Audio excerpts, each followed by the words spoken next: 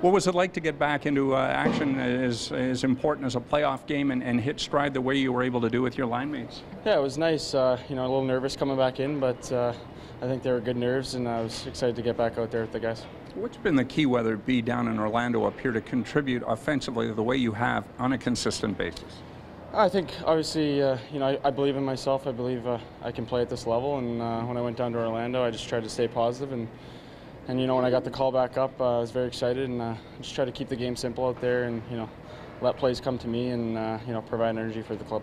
And the confidence that goes with that game back in Hartford in late January. I mean, a hat trick right the way, and it seemed your success paralleled the team's success as it made a rise in the standings.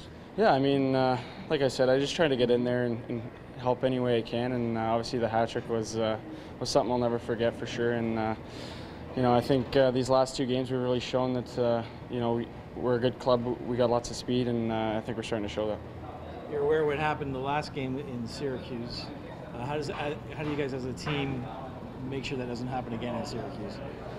I think we're a little more prepared now. Maybe we know it's a smaller building environment. It's pretty hostile in there, so I think we got to just take the momentum we've gained on home ice here and bring it in there. We knew we were going to have to steal one on the road either way, so I think now's a better time than ever.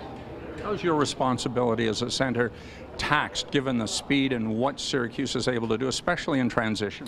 Yeah, I definitely, I'm not thinking offense as much, that's for sure. We try and slow down their forwards and collect ourselves defensively and go from there. So, I think we did a great job last game. We didn't give them much.